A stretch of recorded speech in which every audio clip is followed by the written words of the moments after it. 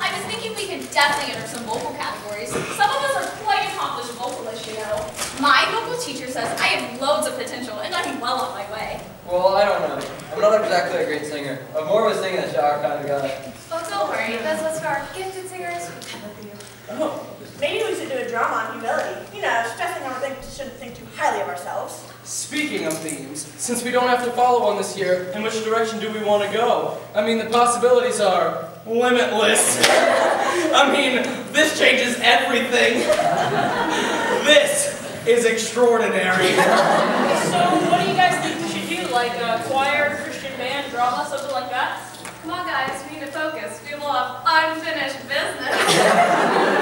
Hey, guys, I have an idea. What if we pull some things from the older days? I wonder. The year was 1964. The location, the first Teen Talent Festival in Springfield, Missouri. Hey, cats, ready to have a gas for Swing Jesus? Yeah! A 1, 2, 1, 2, 3, 4. All in business, all in business. You don't know what you've been missing. Beep, beep, beep, beep. Oh, yeah. The year was 1976, and the song Seek Ye First was striking a chord with many teens along the West Coast. Seek ye first the kingdom of God and His righteousness. The year was 1986, and the Teen Talent Festival had become what we now know as the Fine Arts Festival. Students were loud, proud, and waiting to be heard. A 1, 2, 3, Be bold, be strong, for the Lord our God is with you. I am not afraid, no, no, no. I am not dismayed, no, no. 'Cause I'm walking in faith. hallelujah! For the Lord our God is with you. The year was 1993. Human videos had entered the scene, and there was just one question on every teenager's mind. Now tell me who. Tell me who's in the house. JC, tell me who's in the house. JC, Jesus Christ is in the house today.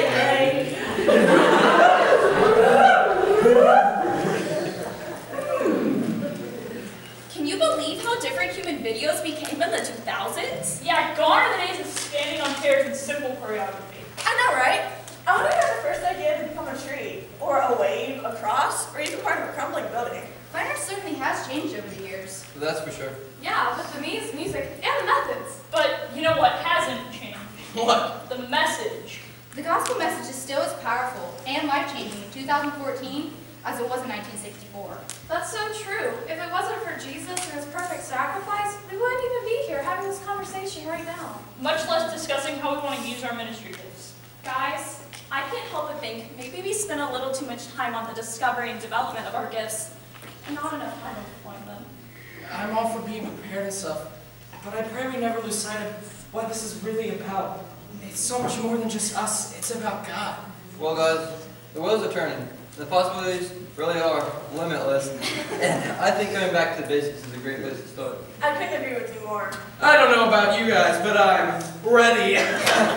We have one mission under God. We need to be willing to take the gospel everywhere and be willing to sacrifice because we only have one life, one chance. Seriously? I'm with you, but I feel compelled by love to let you know your fine arts plans have become a tad relentless. Well, I think this fine arts planning meeting has been a success. There's only one thing left to say. It looks like we're